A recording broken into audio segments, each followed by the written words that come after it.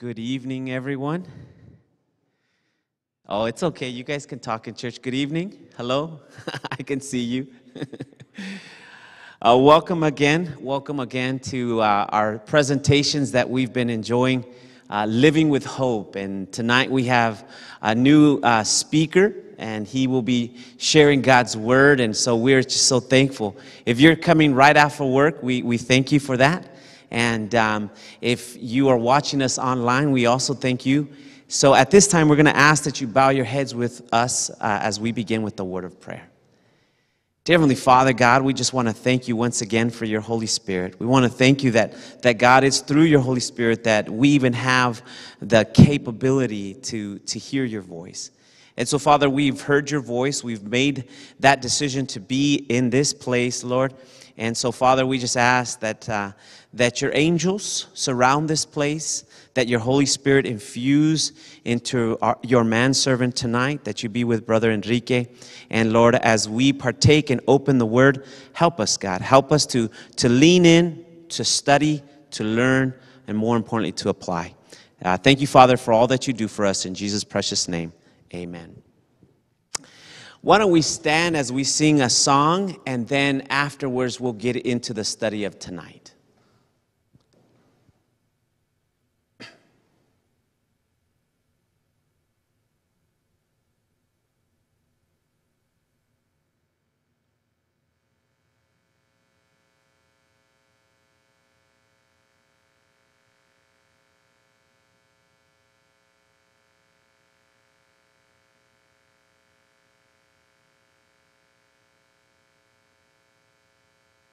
If we can have the music.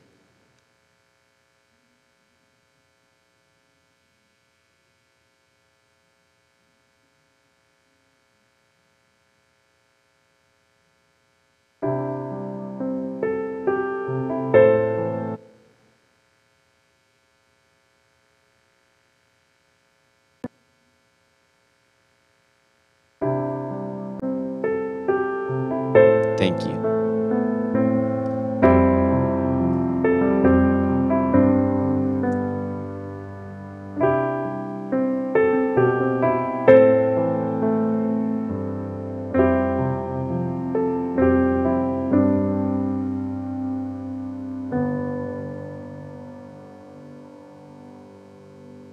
I hear the Savior say, thy strength indeed is small. Child of weakness, watch and pray. Find in me thine all in all. For nothing good have I, whereby thy grace to claim. I'll wash my garments white in the blood of Calvary's Lamb. Jesus paid it all to him I owe. Sin had left a crimson stain, he washed it white as snow.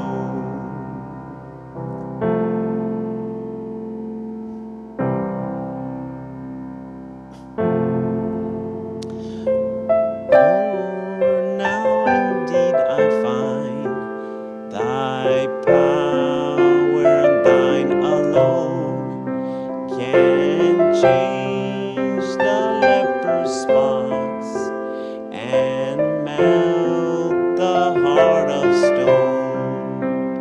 And when before the throne I stand in him complete, I'll lay my trophies down, all down at Jesus' feet.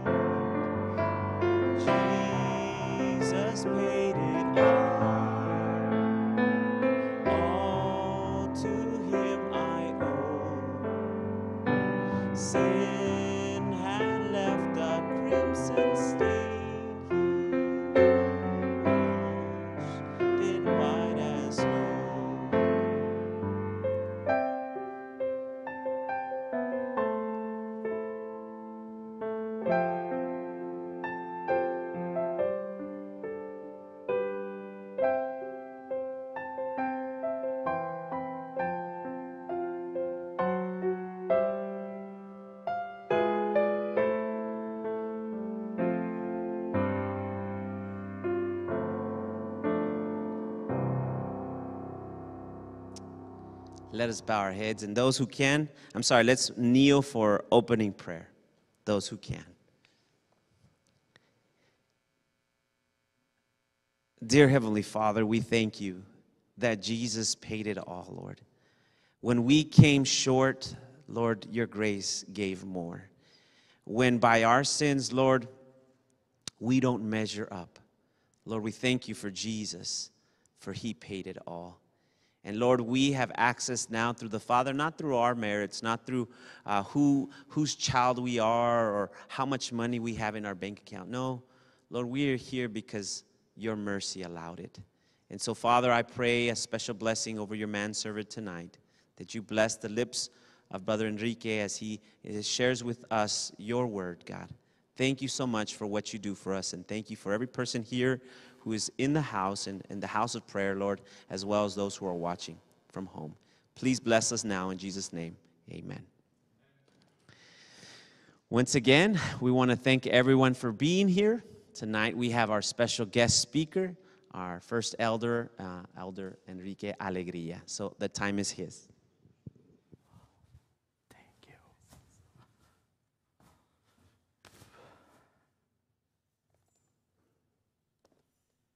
Good evening, everybody. Thank you for being here. My topic tonight is Revelation's New Life for a New Millennium. Have you ever needed a little extra money? Have you ever wondered about a job you would quickly bring you extra cash if you need it? An American Christian in college student was running short of money to pay for college entrance fees, books, and tuition. He knew that he would have a look for the best possible paying summer job to be back in college the next year. Randomly searching through the newspaper one day, he saw an advertisement for a company hiring college students to cut lumber deep in the forest of Canada. At first, he was hesitant. He knew these lumberjacks were a pretty rough bunch. As Christians, how could he survive the 3 months in the summer at a lumber camp with these alcohol-drinking, smoking, cursing men? But he needed the money, so he applied for the position. All summer, he worked with these non-Christian men, cutting trees and hauling lumber. At the end of the summer, he received quite a sizable paycheck. When he arrived back in school and shared with his friends his summer activities, one of them asked him, "As a Christian, how did you ever survive with these rough men all summer? They were drinking, smoking, carousing in town, and cursing every day." The young man responded, "It was quite simple. I determined that they would never find out I was a Christian." In the last days of Earth history, neutrality will not do. God is calling on everyone to take a public stand. We will not be able to sit on the fence. The entire world will be called to openly, publicly declare whose side they are on. The truth of God's word gives us something to stand on. Our theme for this meeting is, if it's in the Bible, I believe it. If it disagrees with the Bible, it's not for me. The book of Revelation reveals a good and incredible love who never forces our allegiance or coerces our will. Throughout the book of Revelation, he invites us to come to him freely. He says, Revelation 22:17, "Whoever will, let him take the water of life freely." In Revelation, Jesus is pictured as a lamb who dies to gain our ultimate freedom. God is calling our people to be faithful to him. He is calling them to lovingly keep his commandments. He invites them to publicly declare their loyalty, to declare their allegiance to him. How do we take a stand? In Revelation points us to the right direction. Revelation 1, 5, and 6. To him who loved us and washed us from our sins in his own blood. Does God have a visible symbol we are washed in the blood of Christ? He does. Baptism is the symbol of commitment, loyalty, and allegiance to Jesus Christ. Jesus instructed his disciples with these words. Matthew 28, 19, and 20. Go therefore and make disciples of all nations, baptizing them in the name of the Father, and the Son, and the Holy Spirit, teaching them to observe all things that I have commanded you. And I am with you always, even to the end of the age. Amen. When we are baptized, we declare our allegiance. We take a public stand. We show whose side we're on. Yet many Christians are confused over the basic Bible ordinance. How many kinds of baptism are there? Some churches sprinkle babies. Others pour water over the head of a baby or young child. One denomination practices olive oil baptism.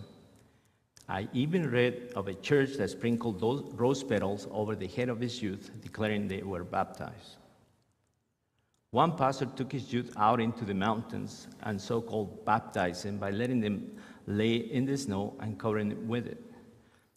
When he was questioned about this method, he said, it doesn't make a difference whether the water is liquid or solid. Was this pastor right? The Bible declares that there is only one true method of baptism. It clearly says, one Lord, one faith, one baptism, one biblical method. Would you agree with me tonight that the best way to discover the true method of baptism is to discover how Jesus was baptized? If we are baptized the same way Jesus was, we certainly can't go wrong. Mark 1:9. It came to pass in those days that Jesus came to Nazareth of Galilee and was baptized by John in the Jordan. Matthew 3:16 and 17. Jesus came up immediately from the water, and behold, the heavens were opened to him. When Jesus was baptized, he went down into the water and came up out of the water. He was immersed. And he saw the Spirit of God descending like a dove and lighting upon him. And suddenly a voice came from heaven saying, "This is my beloved Son, in whom I am well pleased." Jesus' baptism by full immersion was a significant event in his life. Your baptism will be a significant event in your life. There were two special things that happened to Jesus at Jesus' baptism. First, the Holy Spirit descended upon Jesus to give him supernatural spiritual power to face the temptations of the evil one. The Bible promises that when we are baptized, we too will receive the same spiritual power. Wouldn't you like the spiritual power in your life? I came upon Jesus, and it will also come. He came upon Jesus, and it will also come upon us. He received power at his baptism, and as we, by faith, open our hearts to him, we will receive the Holy Spirit at our baptism. The scripture says, Acts 10:38, God anointed Jesus of Nazareth with the Holy Spirit and with power. The second thing that happened at Jesus' baptism, what the Father spoke to him from heaven and said, "This is my beloved Son, in whom I am well pleased." Matthew 3:17. Every time a child of God responds to the call of Christ and is baptized, taking a public stand for our Lord, heaven is pleased. When you are baptized, once again, the Father will say, "This is my beloved Son. This is my beloved daughter, in whom I am well pleased." Believers down through the centuries have experienced the joy of making full commitment to Christ through baptism. Sometimes they have been the only members of their family to do so. Sometimes they have been the only members in the city or village or tribe. God calls us singly and alone. He certainly did that with the Ethiopian returning from Jerusalem. As the Ethiopian read Scripture, God miraculously led Philip to him. Philip explained the word of God to his prominent Ethiopian. He answered his questions and made a strong appeal for this man to fully, completely dedicate his life to Christ. The Ethiopian responded, thrilled with this new relationship with Jesus. He longed to be baptized. His request is found in the book of Acts. Acts 8:36 to 39. Now, as they went down the road, they came to some water. And the eunuch said, "See, here is water. What hinders me from being baptized?" Then Philip said, "If you believe with all your heart, you may." And he answered and said, "I believe that Jesus Christ is the Son of God." So he commanded the chariot to stand still, and both Philip and the eunuch went down into the water, and he baptized him. Now, when I came up out of the water, let's pause here for a minute. These verses teach us some vital truths about baptism. The Ethiopian was baptized. He openly accepted Christ. His baptism was a public decision that he was taking a stand. Both Philip and the Ethiopian went down into the water. The Ethiopian was fully immersed. Philip lowered the Ethiopian gently below the crystal clear water as a symbol of Christ's ability to cleanse the entire person from sin. The whole person must be immersed because the whole person has sin. Every part of us go underwater because every part of us has sin. We need a lot more than sprinkling. We need to be cleansed totally. We need Bible baptism, full immersion. In fact, you may not be aware of the meaning of the word baptism. Baptism, what does it mean? The Greek word baptize means to dip, to immerse, to plunge underwater.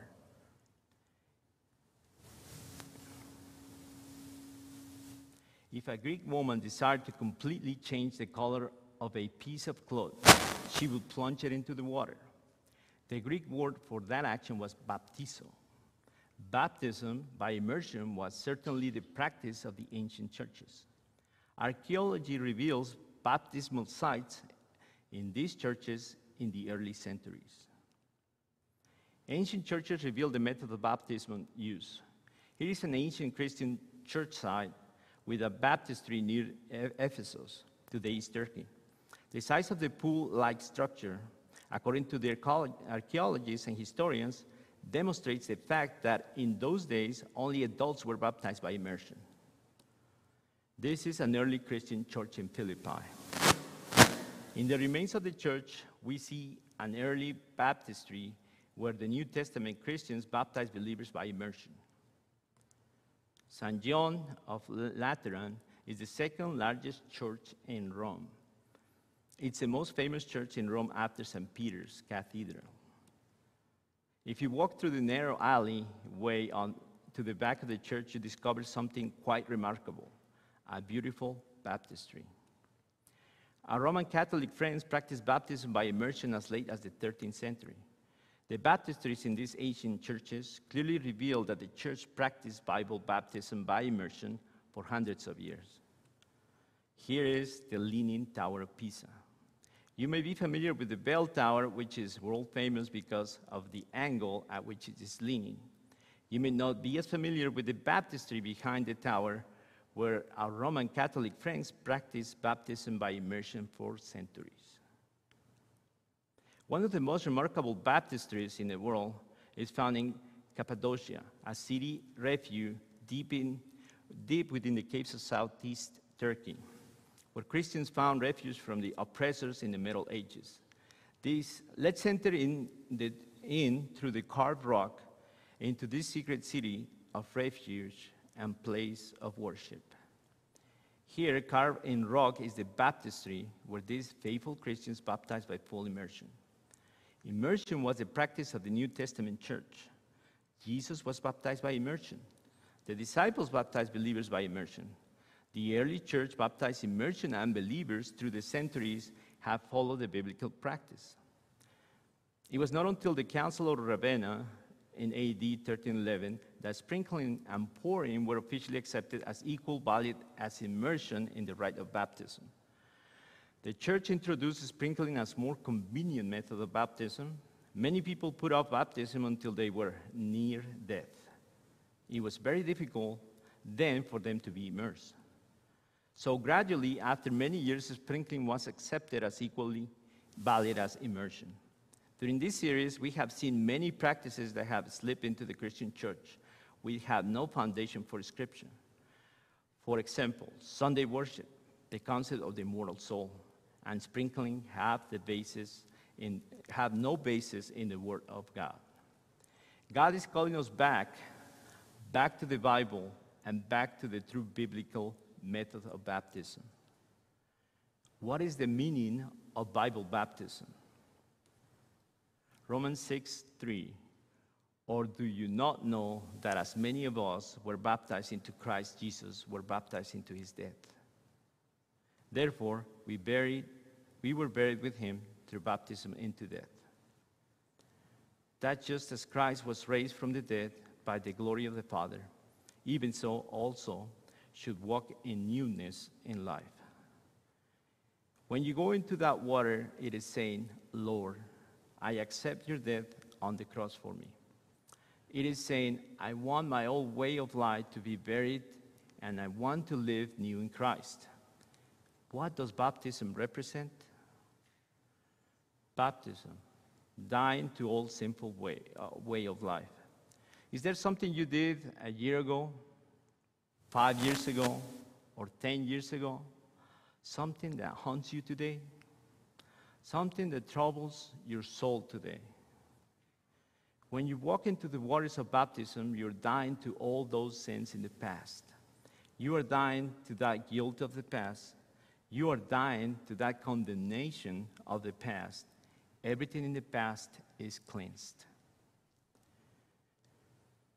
Burying our sins in the watery grave. Now, somebody says, wait a minute though, does God forgive me every time I confess my sin? Sure he does, but look, have you remembered every sin you ever committed in your past life? When you walk into the watery grave of baptism, it is saying, God, I give my whole self to you. All the sins I remember and all the ones I don't. Lord, you just count my whole past life, sin and guilt. I am going to go under the water and everything is cleansed, whether I ever confess it or I didn't. And I am going to come up a new man, a new woman in Christ, and I'm going to start a new slate and begin a new life. Raising up out of the water to walk a new life. It's one thing to have a new car, a new suit, a new dress, or a new pair of shoes. But I'll tell you something, the most exciting thing in life is a new life. You can walk through the water and the old life will be gone forever. You will have a clean slate before judgment bar in heaven. You can raise up out of the water to walk a new life. This is the symbol of the resurrection, coming out of the water. The Bible says that Sunday keeping is not the symbol of resurrection. Baptism is. You come up out of the water with the Spirit filling your life to live a new life in Christ. You come up out of the water smiling, happy and cheerful, rejoicing in Jesus Christ. Baptism doesn't mean you're perfect. It means you're committed. Somebody says, should I wait until I am perfect to get baptized? If you do, you will never move ahead in the Bible baptism. Baptism doesn't mean you're perfect. It means you are committed. Baptism is not the end of the Christian life. It is the beginning. It is a definite decision to walk through the water. Baptism gives us a new sense of direction. We say, God, I am yours. Baptism gives us a new sense of freedom. I am Christ. Baptism gives us a new spiritual power in our lives. What happens when we are baptized? Every sin is forgiven. Acts 2:38. Acts 2:38. Then Peter said to them, "Repent, and let every one of you be baptized in the name of Jesus Christ for the remission of sins." How many should be baptized? Everyone. Somebody says, "Wait a minute, what about the thief on the cross? Was he ever baptized? Where would the thief have gone if he had come out of the cross? Where? He would have gone to be baptized." So the Bible says baptism is for everyone, not just a select few. At baptism, sin is forgiven. At baptism, the Holy Spirit empowers us. The Spirit is given to us, Mark 1:10 and Acts 2:38 and 39. And immediately coming up from the water, he saw the heavens parting and the Spirit descending upon him like a dove. Then Peter said to them, "Repent, and let every one of you be baptized in the name of Jesus Christ for the remission of sins, and you shall receive the gift of the Holy Spirit." God has a gift for you. When you're baptized, you too will receive the gift of the Holy Spirit. For the promise is to you and your children, and to all who are afar off, as many as the Lord our God will call. When God calls you to the baptism and you're cleansed, He promised you the gift of the Spirit to empower your life. We are adopted into God's family. We become part of the body of believers. Acts 2:41. Then those who gladly received His word were baptized, and that day about 3,000 souls were added to them. When you are baptized, you gladly receive God's word. Have you been gladly receiving God's word here during the Revelation of Hope series? Have you been learning new truths? How many of you have learned something new at these lectures? You've been learning God's plan for your life. You have been discovering new truths from His word. It is now time to make a decision. The Spirit of God has been speaking to your heart. It is now time to follow His truth. Many people wonder how baptism relates to church membership. The people who were baptized also joined the church. Acts 2:42. And they continued steadfastly in the apostles, doctrine and fellowship, in the breaking of bread and in prayers. And the Lord added to the church daily those who were being saved. When baptized, you become part of God's body of believers. His Sabbath keeping, commandment keeping. Adventist people, just like it says here, they continue steadfastly in the apostles' doctrine and fellowship. You want a church that is a Bible-believing church, don't you? You want a church that follows in harmony with the teachings of God's word. This is Sabbath-keeping church. When you're baptized, your sins are forgiven. When you're baptized, your life is cleansed. When you're baptized, you receive the Holy Spirit.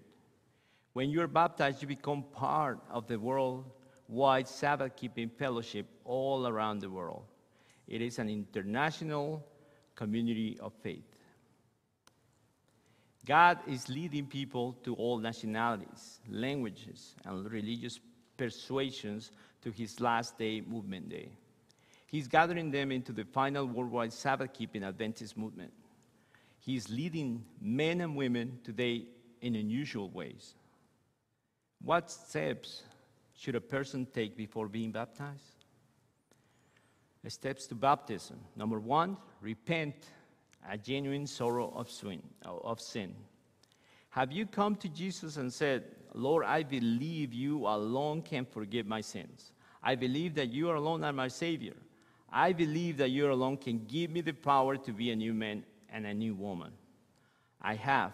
If you have taken the first step on this journey of faith. Repentance is being sorry enough for my sins that I'm willing to turn away from them. Repentance means my attitude towards my sin has changed. Number two, believe.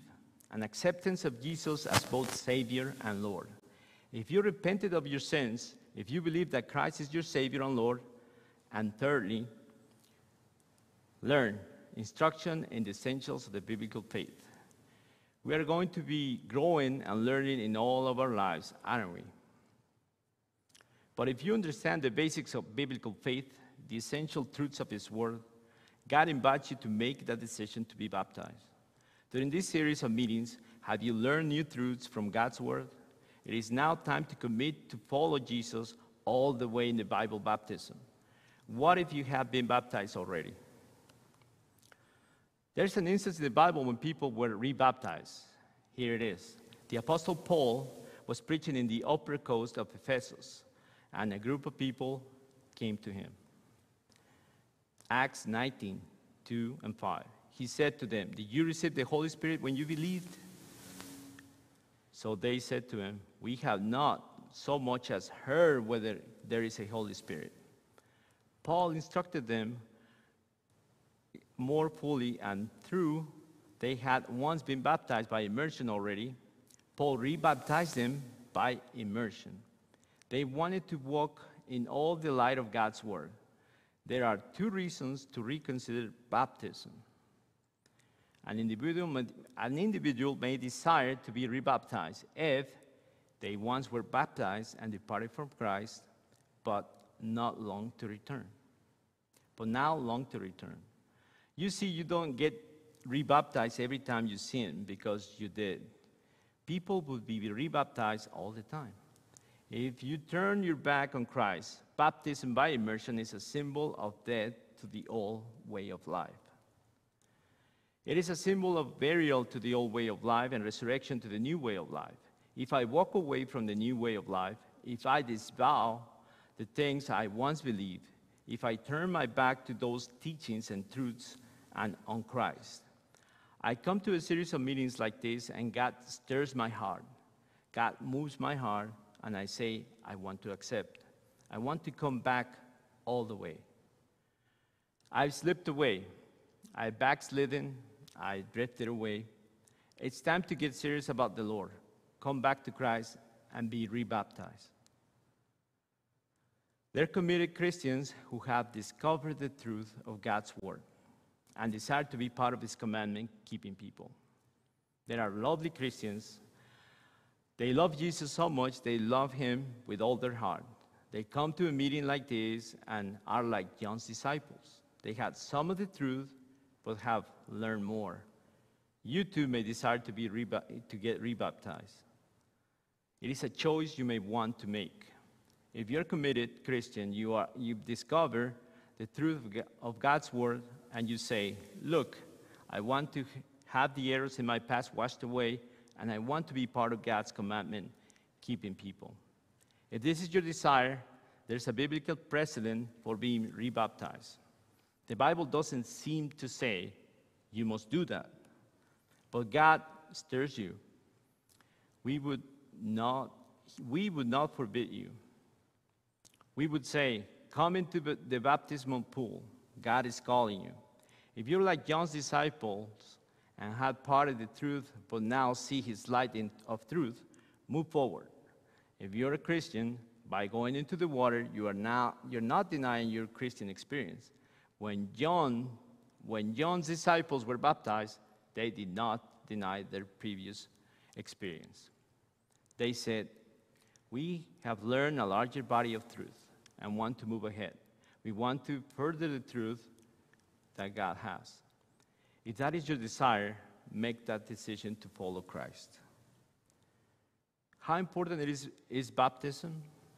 Nicodemus came seeking Jesus at night, and Jesus said, Jesus answered, most assuredly I say to you, unless he is born of water and the Spirit, he cannot enter the kingdom of God. The Bible says, he who believes and is baptized will be saved. 2 Corinthians 6:2, behold, now is the acceptance time. Behold, now is the day of salvation. Ladies and gentlemen, there is no need for you to wait. Now is the day to seal in your heart. Now is the day to say, Lord, I want my sins forgiven. I want to be cleansed. Now is the day to say, I want to look forward to baptism and have the Holy Spirit fill my life. Now is the time that I want to join men and women around the world that are keeping God's commandments. Acts 22:16. And now, why are you waiting? Arise and be baptized and wash away your sins, calling on the name of the Lord. All of heaven is waiting for you to take that stand for Christ.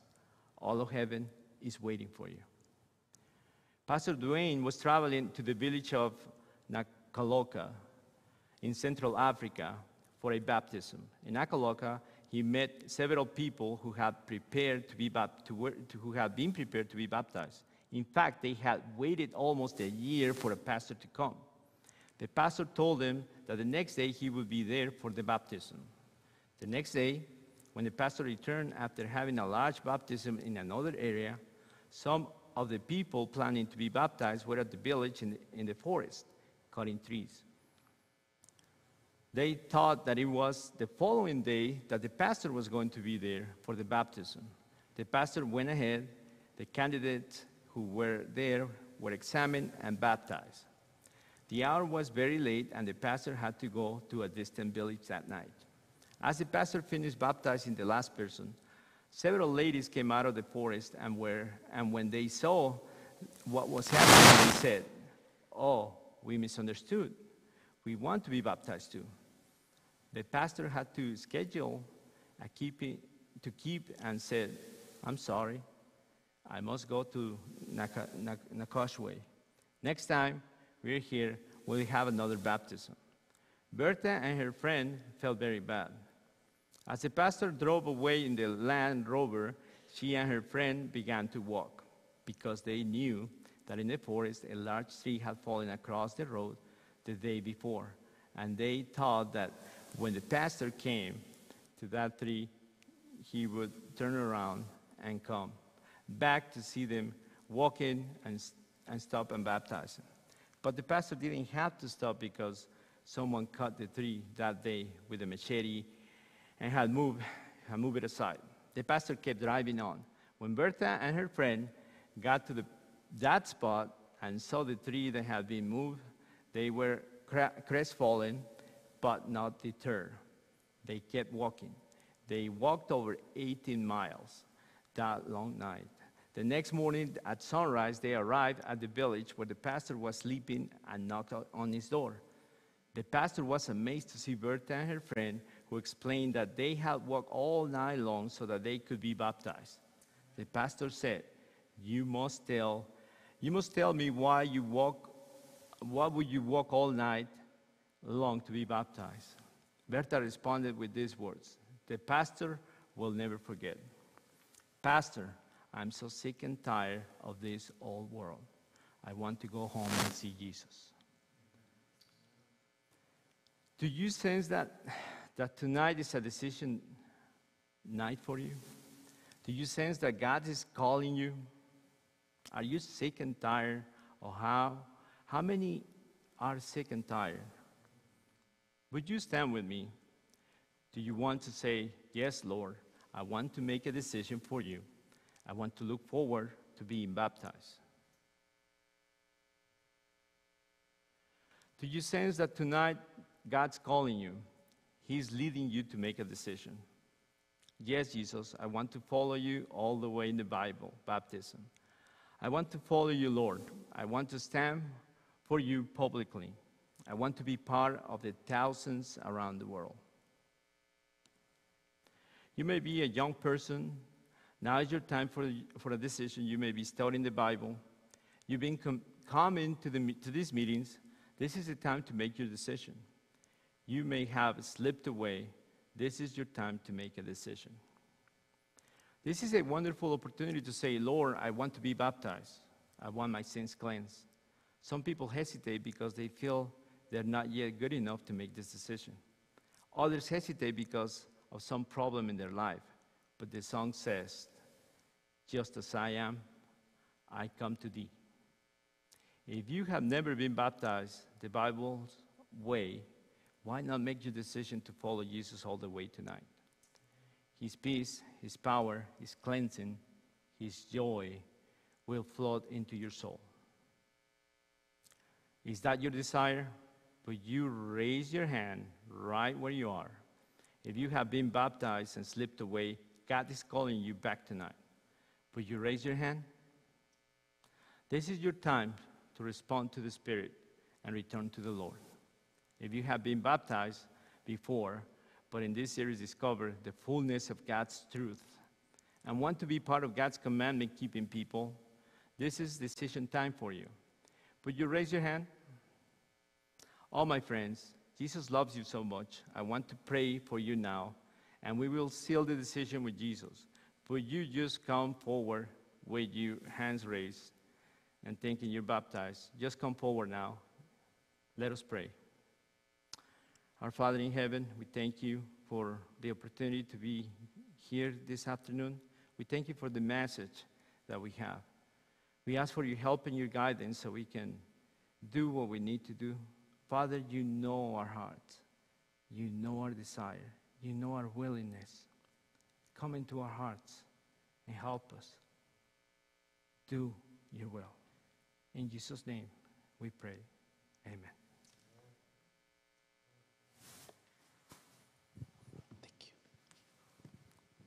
you. Please remain standing as we sing our final song. It is true that someone said once, did the thief on the cross really need to be baptized to be saved? And I remember an old professor saying, well then, are you a thief? And if you say no, then you don't have an excuse. And then he says, are you on a cross? If your answer is no, then you still don't have an excuse. So whether you're not a thief or you're on a cross, if you've never been baptized, it's a decision you need to make. So we're going to sing our final song, The Old Rugged Cross.